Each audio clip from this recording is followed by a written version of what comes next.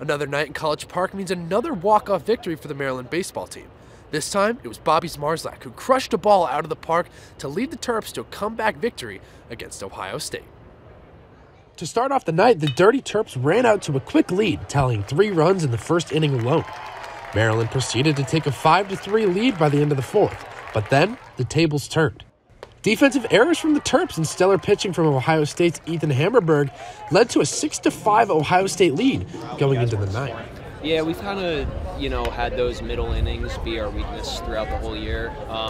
We just needed to put at-bats together better. And, we did that in the ninth inning, so it all worked out well. After holding Ohio State scoreless in the top of the ninth, infielder Maxwell Costas and outfielder Troy Schreffler found themselves on base in the bottom of the ninth.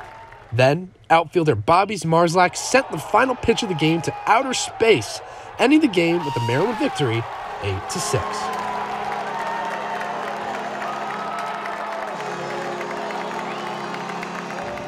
Man, Bob's a man. Like, that guy has worked really hard. He's had some ups and downs this year. But, man, felt good with him in that spot.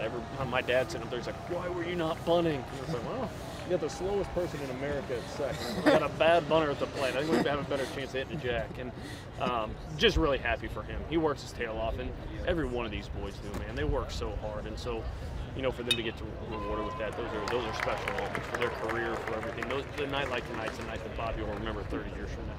Up next, the Maryland baseball team will host Ohio State here at Bob Turtle Smith Stadium again on April 16th. For the Left Bench TV, I'm Ricky Podgorski.